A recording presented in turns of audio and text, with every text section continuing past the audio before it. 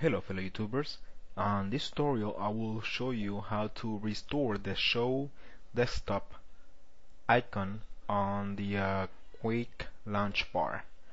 As you can see, this is the icon right here. If you have, let's say you have a window open and you click it, it's gonna show right away the desktop, right?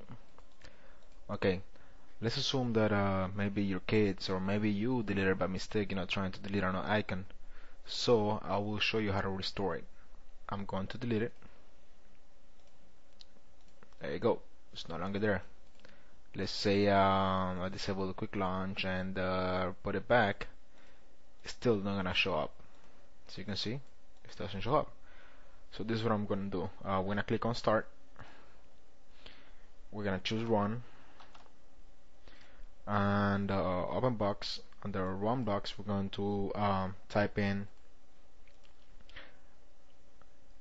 regsvr32 space /n space /I, two little dots, forgot what it's called, the letter capital U space shell32.dll. We'll press OK. Alright, that's still not there, right? So there you go. DLL installed in shell32 succeeded. Press OK. Still not there, right? So this is what we're gonna do. We're going to take off the quick launch and then we're gonna put it back again. There it goes. Fast and easy. There are other methods to do it, but I find this the easiest way to do it. So go ahead.